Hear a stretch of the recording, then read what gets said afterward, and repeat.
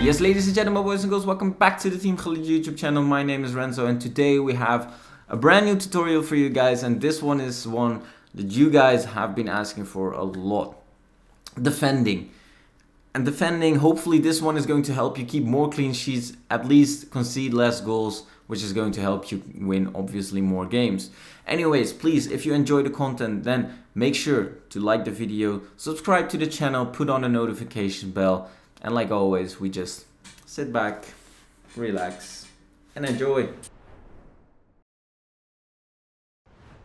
Alright, first and foremost, standing tackles. This one is something that you have to master because throughout the pitch, you can make standing tackles and really easily retrieve the ball. You can perform a standing tackle by pressing circle if you're playing the classic button settings. And then within like a meter, let's say 2 inches of space from your opponent, you want to press the standing tackle. You can load up the standing tackle with a power bar, just like a shot. So if you feel like you're a little bit further out, load up a little bit more power.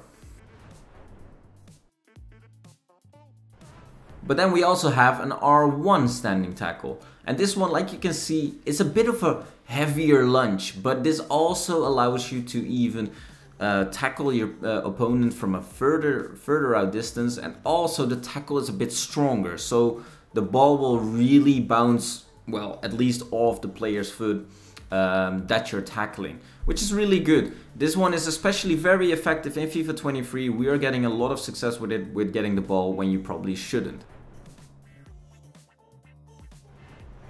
So sliding tackles, also these have become very good in FIFA 23. They updated the sliding tackles. So if you see this kind of space and even a bit further out, you can just press a sliding tackle to get a clean tackle in on the ball holder, where slidings used to be more risky throughout the pitch. Even this, when you're tracking back, you can literally tackle from, well, sideways, but obviously sliding tackles are a bit riskier. You can perform these within like 2 meters of space, and especially when you're tracking down an opponent. Also, make sure to always perform sliding tackles when you're running, so when the player is already sprinting. Because we also have R1 slidings, and these ones, we're not a huge fan of it. You can press R1 sliding, and what happens is that this, also like the standing tackle, it's a harder tackle which allows you to have the ball bounce even further back from the opponent. But this usually doesn't end up in you getting possession, so we're not a huge fan of it. We don't recommend you using the R1 sliding.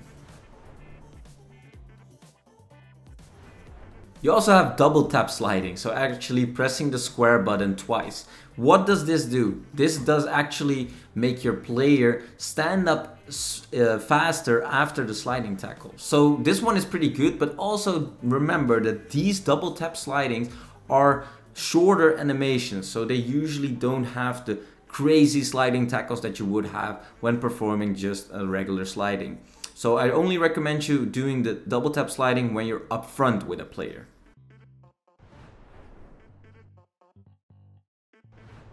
Probably the most important feature is jockeying. Jockeying, you can perform jockeying with L2, but speed jockeying, so a bit faster jockeying, with L2 and R2. And I'm going to explain you in what situations you should be using L2 and R2, and in what situations you should be using L2. When your opponent is dribbling and around your box, you should probably go with the L2 jockey, because this allows you to kind of break. Sprinting is, well, accelerating, I should say, and see it as like a car. Sprinting is accelerating, and L2 jockeying is braking.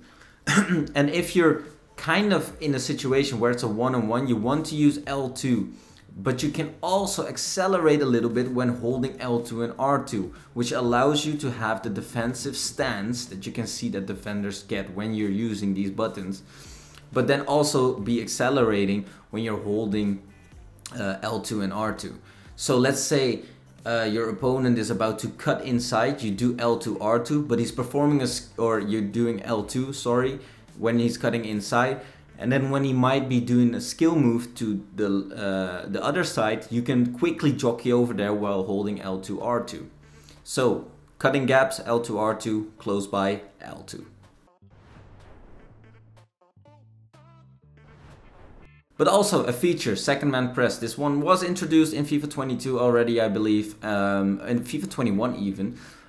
Second man press isn't as effective as it used to be, but when a player is close by, you can see while holding R1, you can actually have an AI player press the opponent. So what we recommend you doing with this feature is having the second man press indicator on for sure, which allows you to see what player will actually press the ball. And when you're using this, make sure that you are selecting a different player with, for example, L1 or right stick switching when cutting out an other pass. Because as you can see, we're holding second man press here to cut down or to cut the passing lane with the opponent that he can pass back, and then we quickly switch. So always use this to cut out one side and cut the other side out with your own player that you are controlling. Hope this makes sense for you guys. Covering runs is probably the most important feature as well, and what is important in FIFA 23 is that through balls are really OP, so you always want to track the players that are making runs in behind. How do you do this effectively? For example, this situation, what we would do, we would right stick switch now, as you can see, to the center back, have full sprinting, and then make sure that we cut out the inside of the striker. Because through balls, if they're played on the chest, for example, the player still usually needs to take a touch, in which we can actually, well, just move over while sprinting and cut out that. But we don't want the ball to curl around us, like you could see here, and just cut it out easily with, I think that was Akanji, by covering the inside, that it doesn't get curled around. This is very, very important in FIFA 23 because through balls are really overpowered. Anticipating passes then, this is what I said with like covering passing lanes, which is very important when using second man press and such. Because here, what you want to do when your opponent gets the ball like this, he has two options pretty much. Maybe an R1 pass directly into the striker, but that is a tough pass. The easier pass when he takes the touch up is going to be the player that's on top of him pretty much, or like not on top of it, but on the top side of the player taking the touch. And then you just want to switch with, for example, L1 or right stick switching into that player and just putting pressure by getting in front of that player. Same goes here. When he's cutting inside, he has an easy pass open to the striker, which is the most dangerous player in this case. So that's why we want to cut out the passes.